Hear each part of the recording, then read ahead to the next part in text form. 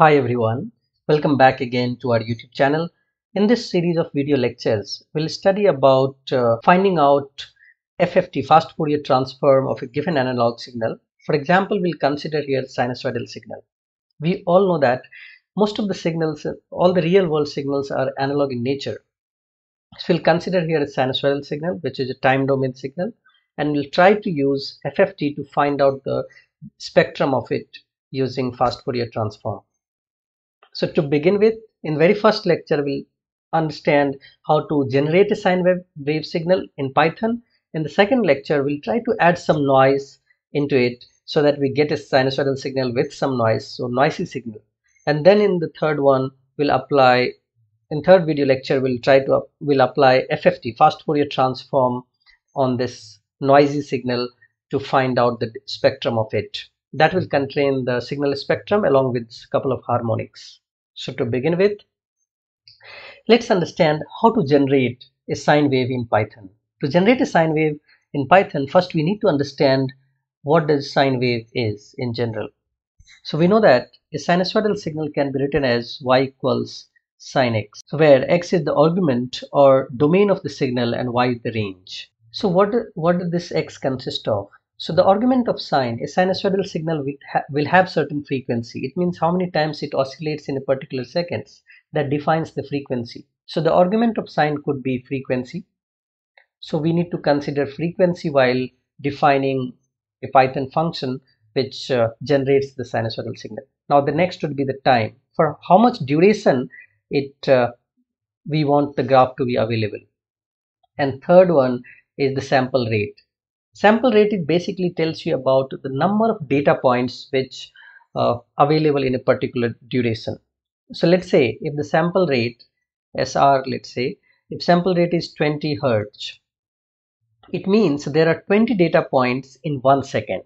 It means if let's say in 1 second we have this pulse, okay, so there would be 20 data points, and let's say we want to find out the data points across the time domain, where for that we need sample rate multiplied by duration of the pulse. Okay, that will give us the total number of data points. So if sampling rate is 20 Hertz and the pulse duration is let's say 10 seconds, then we get 200 data points to make this graph. To define a sinusoidal function, what we need is time, the pulse width, duration of the pulse, let's say t, the sample rate, and the frequency of the signal. It means how many, let's say frequency is 2, it means we will have in 1 second from 0 to 1 we will have 2 sinusoidal signal. This is one pulse and this is another pulse if frequency is 2. So the frequency, sample rate, and the time tells you about the duration of the pulse, sample rate talks about the data points which makes the graph available, and the frequency talks about the number of cycles in a given second. So let's now go back to the Python to write the code for it. To write the Python code, we need to import the necessary library to plot the function or to define the function. So we need two libraries, one to generate the sine function, that is import numpy as np, and the second one is to plot the sinusoidal waveform. So these are the two libraries we need. So let's broadly divide the complete code into three parts, that is define the sine function, generate the sine function, and plot the function. So we'll first define a function that can be used again and again in the code wherever we wish to. So before we define the function, let's talk about, as we discussed in the theory, what all things we require as an argument. We'll assign the variable for that value to the variable. So let's write sample rate, the length of the pulse, and third one as frequency. So let's write f. So sample rate, let's put 60,000. This all the comments will write at the end, so that must be in hertz. Duration of the pulse, so duration is 10 seconds, and frequency, let's put it as 2. So these are the three arguments we require to give to the sine function. Now we need to define the sine functions. So to define the sine functions, we can use def generate underscore sine underscore wave. Now we need to give the argument to it. The arguments could be frequency, then sample rate, that is the duration of the pulse. So duration is defined here by T, sample rate by SR, and the frequency by F. Make sure you follow the indentation. Next is defining the values to the argument, that is X, right? Sin X. So X, for that we use NP dot line space. So NP dot line space, that it is used to generate the sine wave, X coordinate of the sine wave. So X coordinate of the sine wave are evenly spaced between 0 and duration. So we'll first the very first point, it starts with 0, and where does it end? This duration. So just copy it and put it here. The next argument is the number of data points. Let's put the number of data points, that is sample rate into duration. So take sample rate from here, multiplied by duration. Now one more parameter we can add is endpoint equals false. So this will help us when we go for FFT, because endpoint equal false avoids the duplication of the point. So if we start from, let's say, 0 and want the sine wave till 10 seconds, but we don't want to include 10, so that's why we put endpoint equals false. Now this graph gives us, if we want to repeat this, or we can say if we want to oscillate the sine wave for multiple frequency, then we need to write down frequencies equals X times whatever we defined here multiplied by this frequency. So it will, so the graph will consist of many frequencies in the sense it will repeat the same graph. The copy of the graph will repeat one after other. If we don't put that, it will only contain the graph for one period. Okay, so that we'll try to see when we run that. So frequencies equals X into frequency. Now we'll assign this X value to Y. So to assign that, we'll write Y equals np dot sine. So np dot sine function is basically used to calculate the values of the sine function at each of the X coordinates. So now we define the X coordinate. The next is to find out the value at these X coordinate.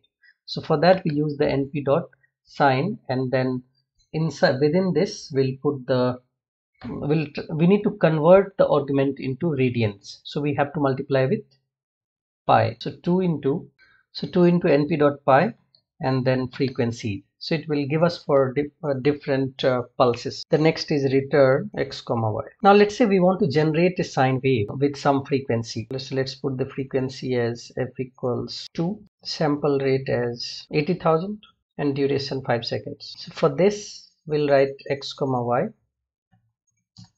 and we'll call that function. Okay, so generate. Now we need to give the argument.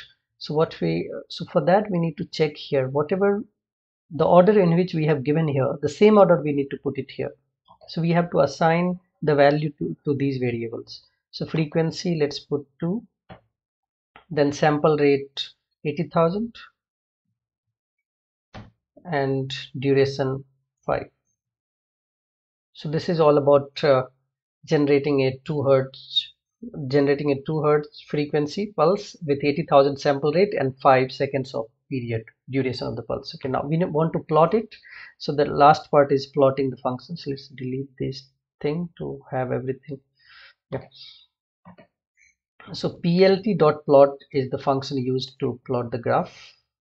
So plt dot plot, and then we want to plot X and Y. So put X coordinate first and then Y.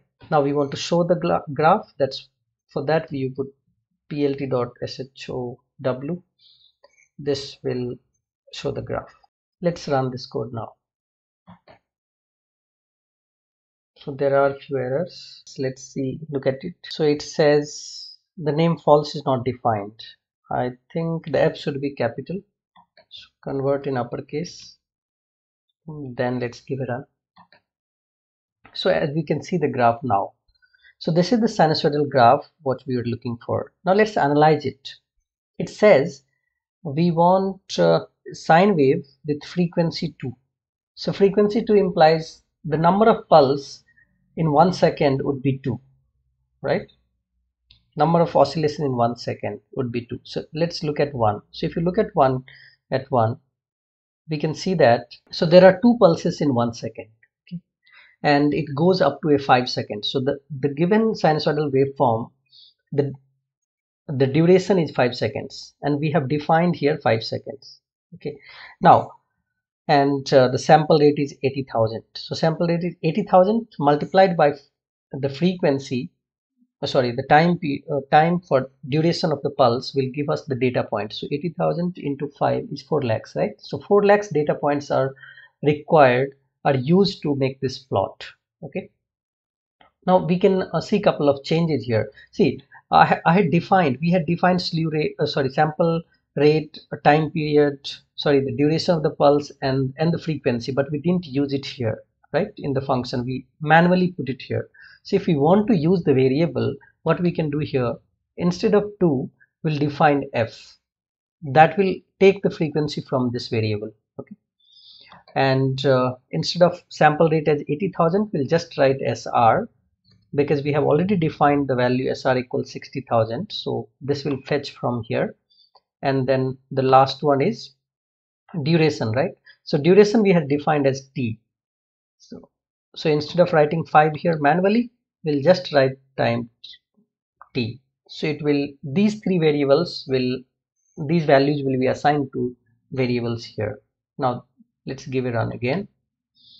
So we can see that there is change in the number of waveform in a given second. Now initially the previous graph was having the pulse width, duration of the pulse as 5 seconds. Now we have 10 seconds. Now if we change this 10 seconds to 20, we'll have the more number of oscillations in a given time period. Now if you want to decrease it, let's make it 5 or 4. So you can see the change in the graph accordingly. Now we can also change the frequency, sample rate. So this is all about generating a sine wave using generate sine wave function. So in the next lecture, we'll try to add up some noise into this sine wave and plot a noisy sinusoidal signal. So that's all about today's lecture. See you in the next video. Stay connected.